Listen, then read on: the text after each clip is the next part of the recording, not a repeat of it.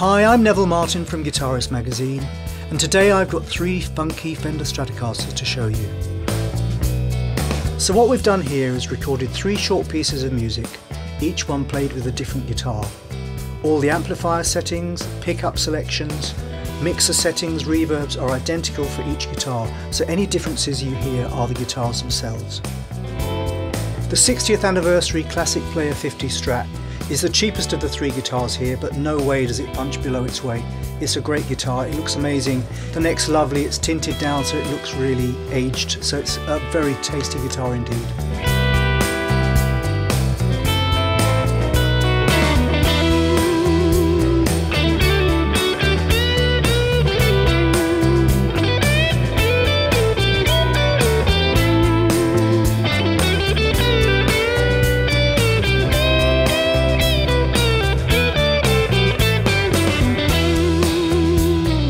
The American Standard 60th Anniversary Commemorative Strat is the middle price guitar in the 3 we have for you today. It's also the most modern feeling and the most modern sounding. It's got a slim C-section neck with 22 frets, not 21, and they're a little bit more jumbo than usual.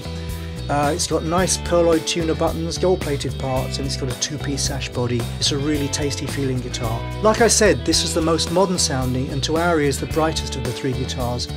But interestingly, when we stacked the tracks up together, they started to gel really nicely and they blended really beautifully, and we particularly liked the strident sound of that neck pickup for the solo. It sounded really nice.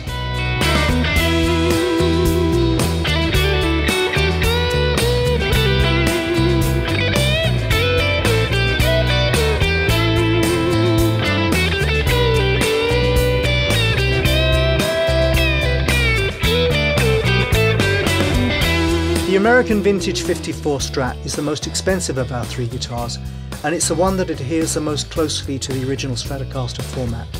It's an ash body with a 2-tone sunburst, 1-piece maple neck, 21 frets, and all the usual Stratocaster layout. The 54 has got the biggest neck by far of our 3 guitars, but it's a really comfortable handful.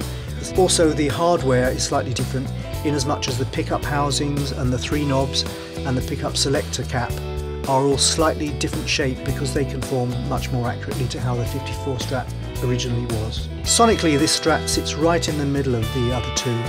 It's a lovely smooth sound, it's fat, it's not too bright, and it really is a joy to play.